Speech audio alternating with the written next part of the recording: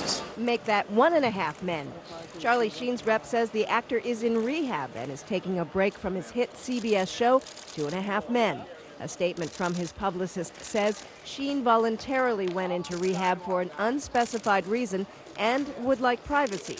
Get me out of the house. About 2 months ago, Sheen was arrested in Colorado after he was accused of holding a knife to his wife's throat and threatening to kill her. Sheen faces a felony domestic violence charge in the case.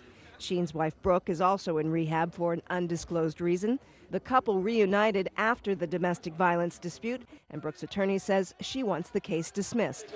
There was no immediate response from CBS. Lori Neff, The Associated Press.